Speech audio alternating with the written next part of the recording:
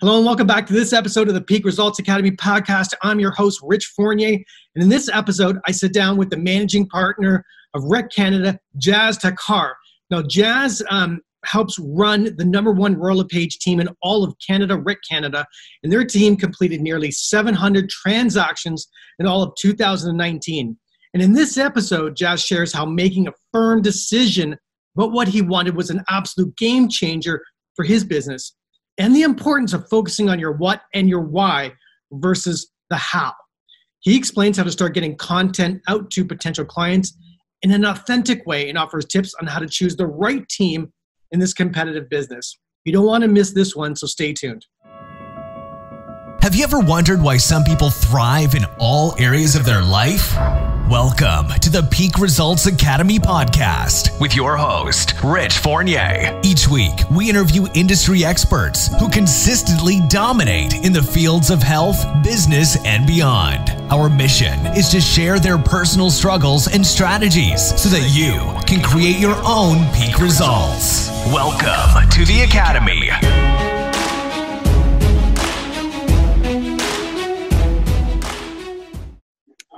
Hey everybody, Rich Fournier here for the Peak Results Academy podcast. I'm your host, of course, and today I'm super excited to be having one of the managing partners of the #1 LePage team across Canada, Jas Takhar. How are you, sir? I'm amazing. Thanks so much for having me, Rich. I'm pumped and excited to bring as much value as I possibly can to your listeners today. Just to remind some of our listeners, of course, our podcast is about what creates a peak results in someone's business and life. And of course, today we're focusing on the real estate business, real estate agents, transactions. Man, you guys have had some outstanding results over the past few years. #1 with LePage Canada, just shy of 700 transactions last year in 2019.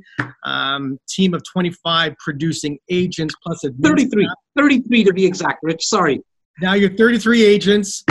And my job today is to dig deep within your mind and your life to figure out what and how you're creating such an amazing peak result in your business. Well, look, we are, not only the 33 realtors that we have on our team, and big shout out to them because they're such a huge part in those almost 700 transactions a year. But then there's 10 support staff that are here on a regular basis with me that really take us to the next level. And that 10 support staff, which is a little different than most other real estate companies, consist of a media squad of 5 people now, 6 people, sorry. Full-time videographer, part-time videographer. We have a full-time graphic designer and 2 cartoonists now that I'm so excited to have on because we're producing content. Something that I'm very nostalgic about is cartoons, and we're trying to bring value in the real estate market as well as entrepreneurship through different mediums. And so that 10 support staff really keep this machine going. Right. So let's talk about the brand Rec Canada. It's an organizational structure, team-focused, non-individual focused branding, which is the brand name Rec Canada. Why did you guys go that route? Well, first, we actually had our own brokerage. REC stands for Real Estate Center. That was the actual brokerage. And I guess to get cool and get with the times of 2020, we abbreviated it to REC Canada. We're under the umbrella of LePage Signature. So about 10, 11 years ago, we decided, at that time there was 3 partners. There's currently myself and my business partner who's actually been on this podcast, Simeon. We decided to go under the umbrella of LePage Signature, really because we wanted to focus on what we were good at, which was marketing and sales. What we quickly found out that what takes up a lot of our time is all the administrative stuff, right? Like making sure you have the trust accounts, dealing with RICO if you had to, you have agents, things come up. If you had to, telephones, making sure the lines are running. We said, let's forget all that. We'll pay a small, like 10 points on the operation and have the structure, have an actual office space. And let's focus on what we're good at, which is marketing and sales. And it was the biggest game changer for us because you don't have to take up that much bandwidth now. Like now you're focused on what really matters.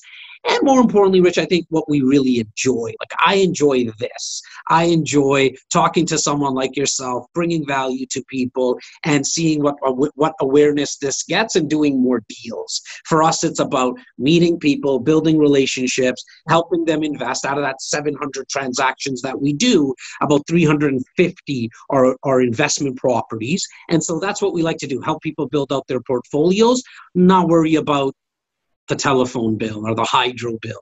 Now that's us. Some people excel at that. And if somebody who's watching or listening right now, if that's what you excel at, then do you and do that. It just wasn't our cup of tea. Understand. And when you look at the churn rate in the real estate business, why you? Like, why? Like, when you sit down at nighttime and you sit down, you have a glass of wine, you have scotch. I see Simeon's drinking scotch sometimes. Like, why you? Why were you able to not only survive in the real estate game, but now participate in a thriving, top tier, top 0.5% business model? What made you so different? Building relationships, networking, connecting with people. I've been in sales and service personally myself for 25 years, different products. So newspapers at 12 years old, shoe sales, the Al Bundy in me came out probably in when I was about 15 years old.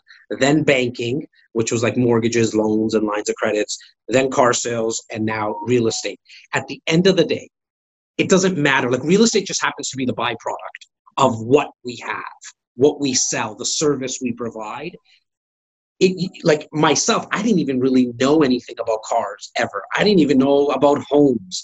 What I did know and what I was always good at was building relationships. And then as long as I thought about those relationships long term, the average person knows 200 people. And so if you know 200 people that know 200 people and so on and so forth, your network now is 40,000 people.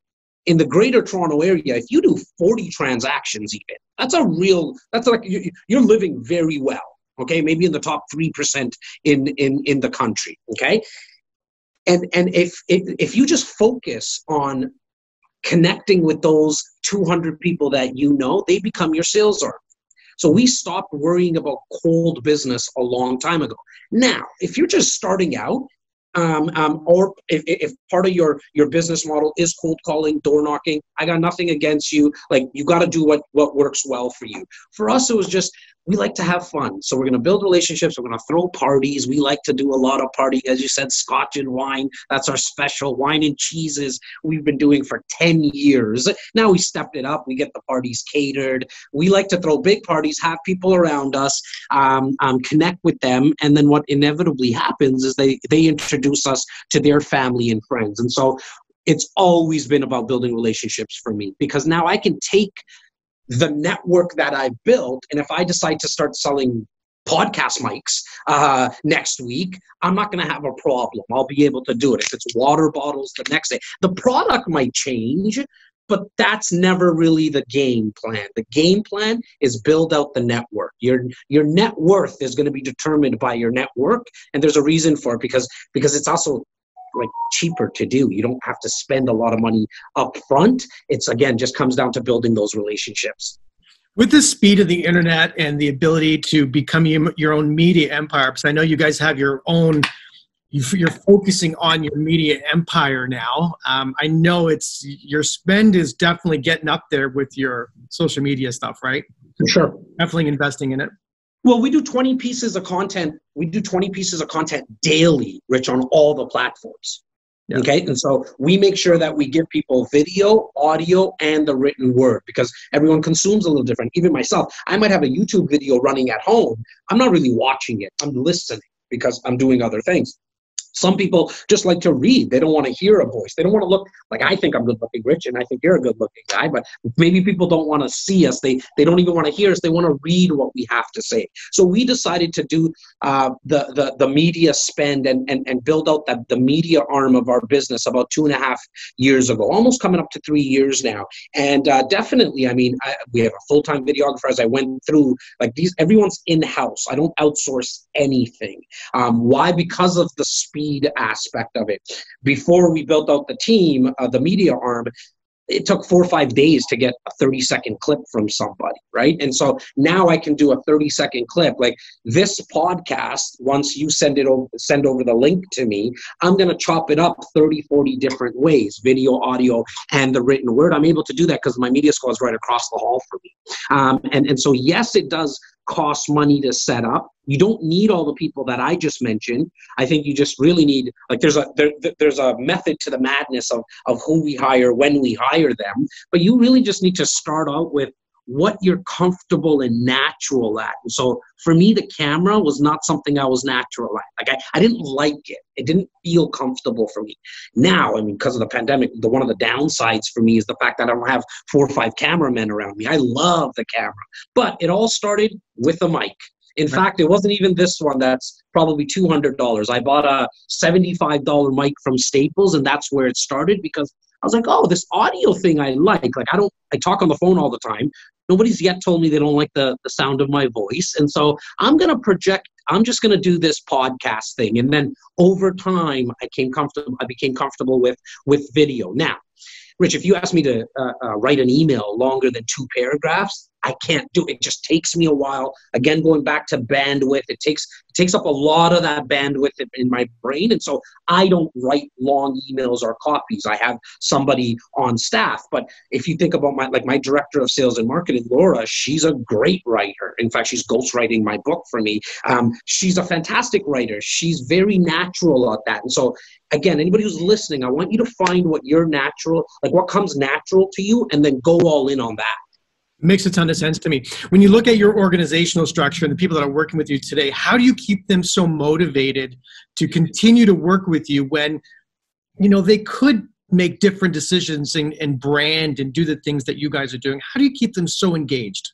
Look, we have long conversations with them when they come on board. We continuously ask what's going on, not only in their business life, but their personal life. We're really just trying to reverse engineer what they want. I mean, do we get some odd requests about getting paid more or taking more time? Yeah, maybe, but very rare. It really, our culture here is one of servicing our clients with white gloves. And so we go to the ends of earth for whatever we have to do for our clients. And when it comes to our staff and it comes to our realtors, they're really open to do whatever they want. We're here to support them. We actually turned the old team business model up on its head, where you'll usually hear like the celebrity agent, Joe Blow's real estate team.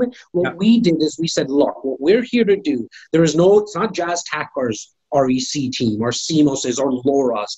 It's every individual. So we have Jennifer Popo, who's been in the business for 25 years, like a shark, like a massive, she would negotiate my own property if I was going to sell. She's been in the business for so long, knows what she's doing. We're just here to support her. That's all. She's able to go out and brand herself. We don't hold her to that she has to use REC Canada's branding or Royal LePage Signatures branding. We're here to support her. I think, if you ask her, been with us for 8 years, 9 years now, I think she'll tell you the reason she's here, because she can pick up the phone, get a hold of us. We're always trying new things. It's a place of a lot of failures. If there's anything that we've done really well, is failed a lot. And I like that because it's just taught us lessons. And the team, I think, likes that. There's more to just making money, right? I think we all know that. But we practice it every single day by asking, how can we reverse engineer what you're looking for? Tyler, for example, is a great example. He's our air traffic controller, our director of real estate concierge services. And at the start, he wanted to be an agent. We trained him, molded him into being a realtor, out and about, showing homes, doing deals. And after 2 years, he's like, I hate this, man. Like, I don't want to be 12, 13 hours like you guys. It's just not what I want to do. And I was like, well, what do you want to do? And he's like, I would love to be in the office 9 to 5 making phone calls. I want to start a family. And big shout out, he just had a 11-pound baby girl not too long ago, a couple of days ago to be exact. And I said, look, that job doesn't exist right now. Let's see if we can build something out. That happened 2 years ago, Rich. It was the best move we made, because now we have someone that just calls out to all of our clients and just says, hey, Rich, did you need a plumber for your property in Saskatchewan? We don't service Saskatchewan, but we can find you someone. And just going out and, again, building relationships with our clients, we're becoming top of mind. Yeah, you know what? So I feel like the teams like yours are going to eat the industry. When I look out, there is no way an individual agent can perform at that level. It is impossible. There's no way. No. And so, it's not. It's physically impossible to do that, right? To generate leads, to communicate with those leads, build your CRM systems, do the follow-up, do your video production, do your social media, go show properties, go listing presentations, negotiate, yell, scream at each other, talk to the lawyers. Like, it's impossible. Look, so I mean, you're telling me that the game is you. I was going to say, yeah, definitely. I think what more agents need to start to think of is being okay to leave some money on the table. Like that was a big shift in my mind as well. And that happened about, I've been doing this for 15 years. So about year 8, year 9, I was like, you know what? I'm not going to be able to do more than the 50, 60 deals that I was doing with one assistant. That's just not going to happen anymore. I need to shift this. I need to leave money on the table. Let other people eat.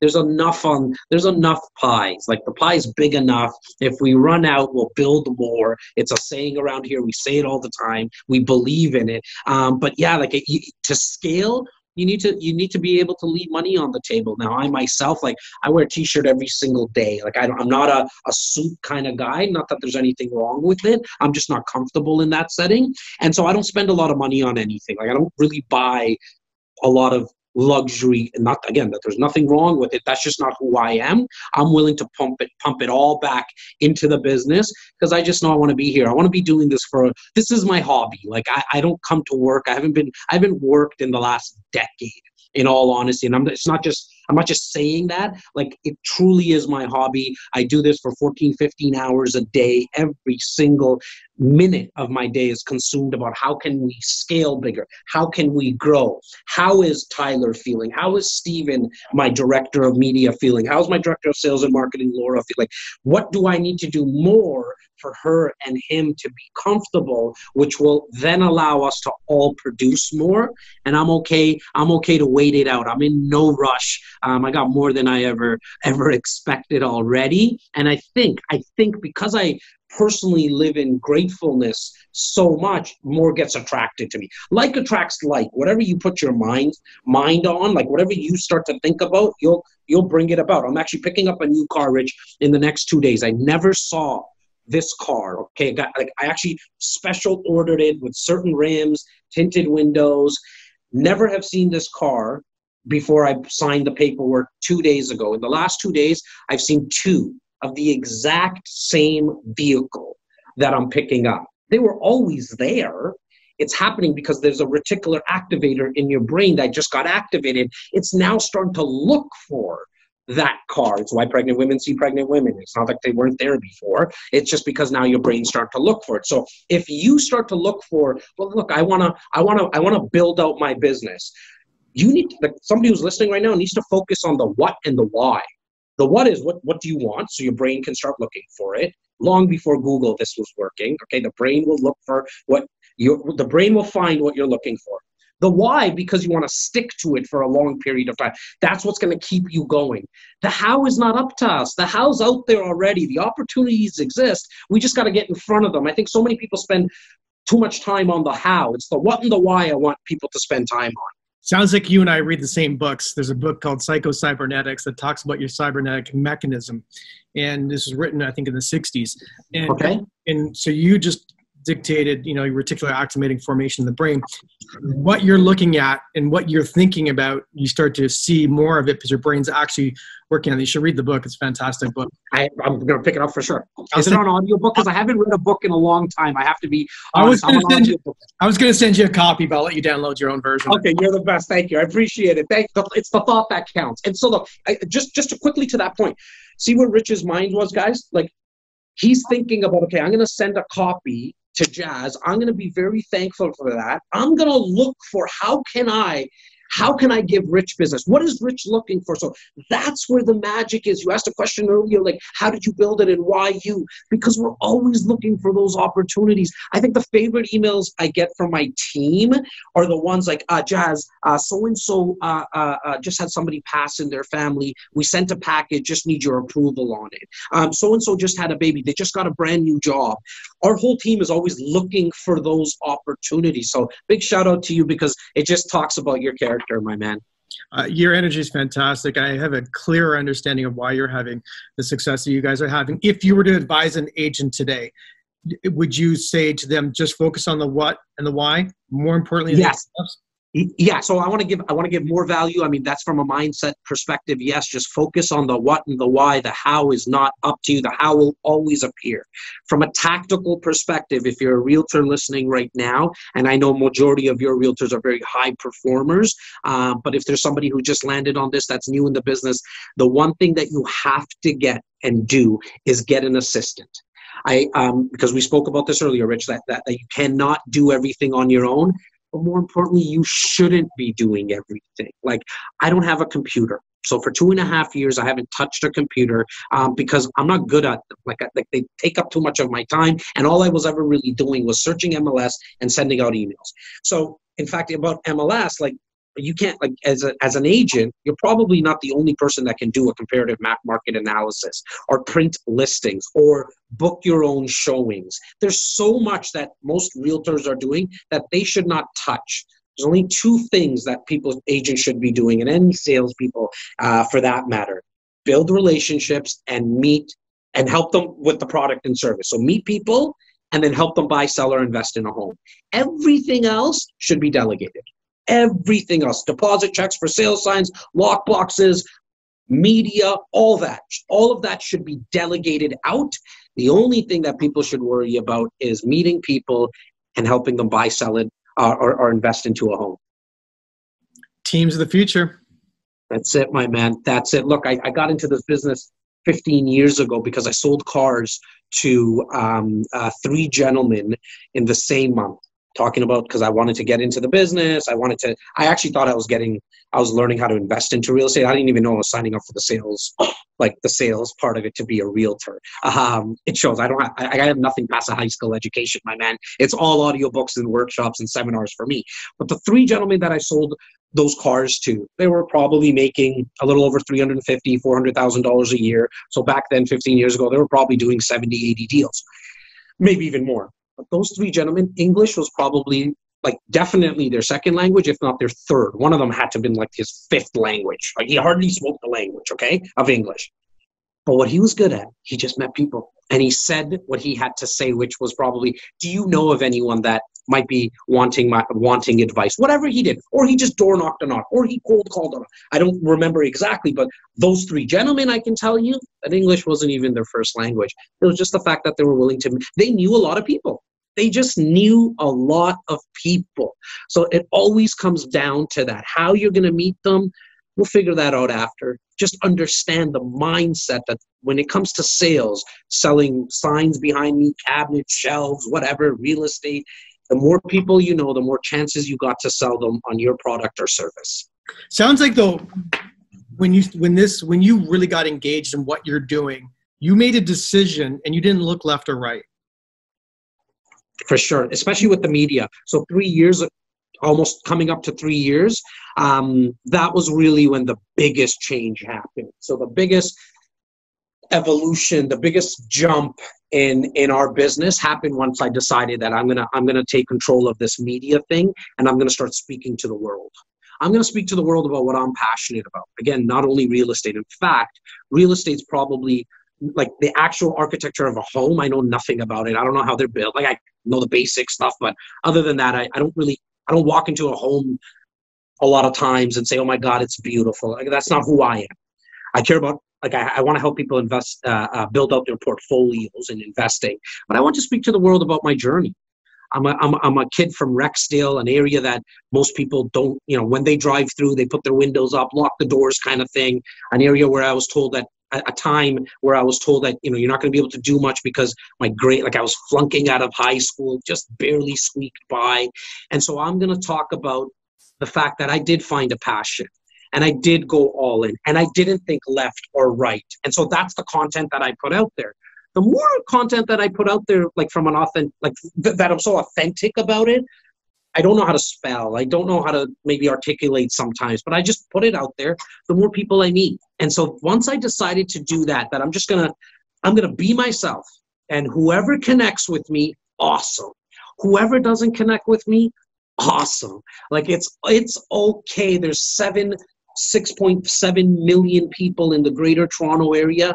I truly need to, help about 150 of them personally myself. What I do out of that 700 is 130 to 150 deals a year out of that 700, and then just spend all my time with my crew and my squad around here, and that's it. That's all. And I'm going to do it from this desk. So I haven't shown a home in coming up to 3 years. I don't leave this office. This is where I do all my podcasts, all the videos, and all the sales happen from this desk. I decided that's how it's going to go.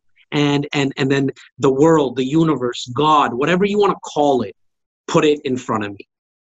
Do you say that the architecture of your social media push has elevated the brand and elevated the number of units sold in a given year? Definitely, because what happens now is when people come meet with me, the ice has already been broken.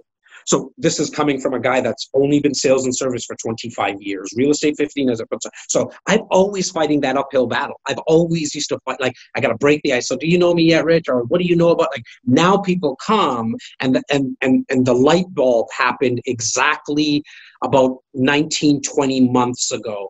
Husband and wife sitting in this studio is rearranged a little differently.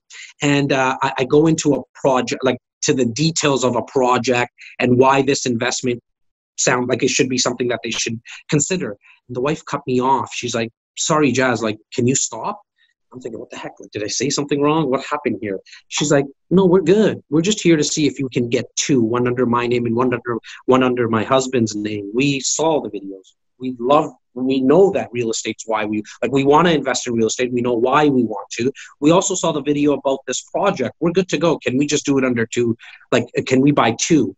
And I was like, oh, wow. I looked over to Director of Sales and Marketing. She's also kind of the co-host on the podcast. And I said, we're on to something. This is it now, because the ice has been broken. Like, people are coming in here. They've already got a flavor. They got a taste of me. Like, after they listen to this podcast, two things are going to happen. They're going to say, that guy's full of bullshit. I hate him. Don't like the way he speaks. Don't like the way he talks. Don't like the color of his skin. Whatever the heck they want to say. And they're never going to come into my life. And that's great. Didn't waste their time. Didn't waste my time. But I also know the other part's going to happen where people are going to say, look, I like this guy's energy. I like that he's very authentic. I like that he's upfront. I want to connect with him. This is who I want to be. I want to do business with. And so having the brand and putting out so much content, and that's why it's important to put out a lot of quantity of content. I'm just from the school of thought of quality will come through the quantity, because you don't know who's going to resonate with what.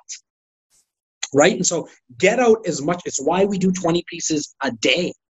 It sounds like a lot, but remember, 12 of them could be tweets and 6 can be stories. You're up at 18 already and you hardly even did anything, right? And so, but if 20 still sounds too audacious, start with 1, start with 2 a day, because what will happen is you'll connect, and the right people will connect with you. You're actually going to spend less time. I know it sounds like, wow, that's a lot of time, but my sales appointments have gone down to like 20 minutes. I'm probably on a call now or in a meeting with somebody for 20 minutes. And, we're not doing business 100% of the time. But by the time they get to me, our closing ratio, my specific closing ratio, is probably upwards to about 50 to 55%. So somebody's coming in here and they're doing business with me within that week, or it's going to be later on.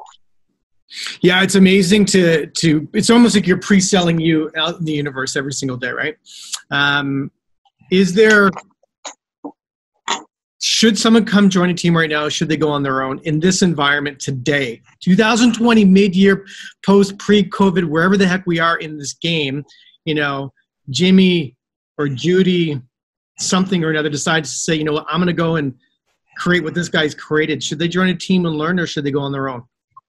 Well, look, I think you have to know who you are. If you're somebody who can lead, you can inspire people, and you have this burning sense. I mean, like, not just the thought, I would love to have my own team. I mean, like, I wouldn't be able to breathe, Rich, if I wasn't at the helm of the media and the sales. I have a business partner.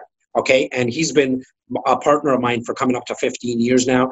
But if I wasn't able to have the control that I have with what I'm doing, I wouldn't be able to, like, wake up in the morning. Like, I wouldn't be able to breathe, period. So that's in me. It's exactly what the way that I have it set up is exactly the way it needs to be done. If you're somebody who doesn't have that, I would say definitely you should join a team. Why? Because it's just, hopefully, the team that you choose, it's just fun.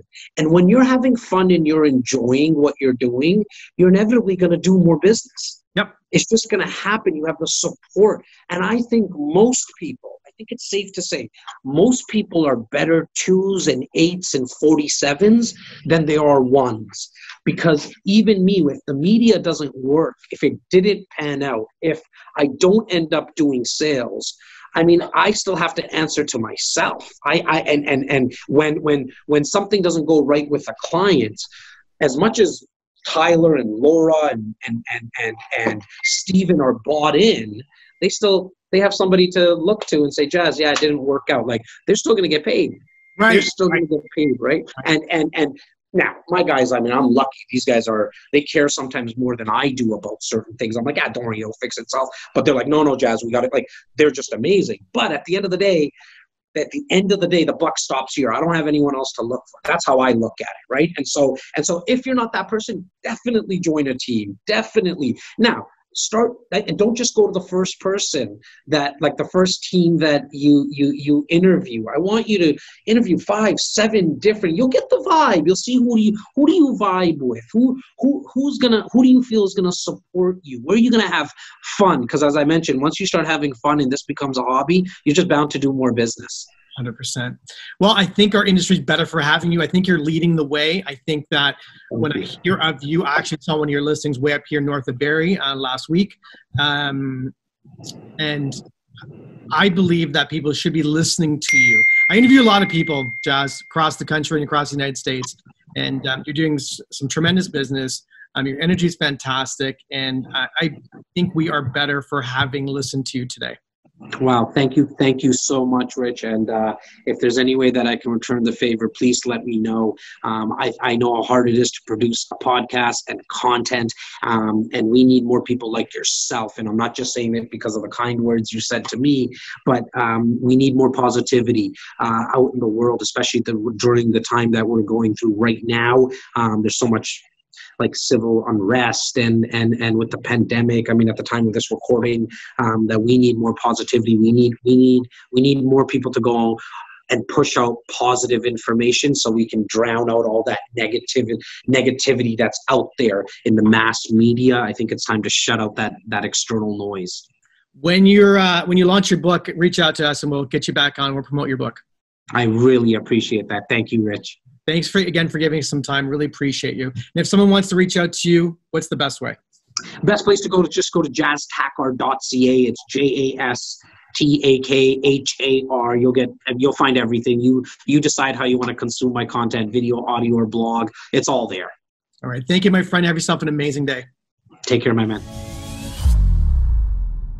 Thanks for tuning in to today's show. If you like what you've heard and you're interested in seeing if you are fit to work with Peak Results Academy, here's what I want you to do next. Head over to peakresultsacademy.com/call. That's peakresultsacademy.com/call and book an appointment to speak with our team. We'll get on the phone with you for about 45 minutes and get you crystal clear on 3 things. Number 1, what do you really want out of life and your business? Number 2, what is not working for you today? And number 3, the exact strategy you should be using to create massive change in these areas. Remember, changing your life and creating massive results does not happen by itself. You need expert guidance to make it happen.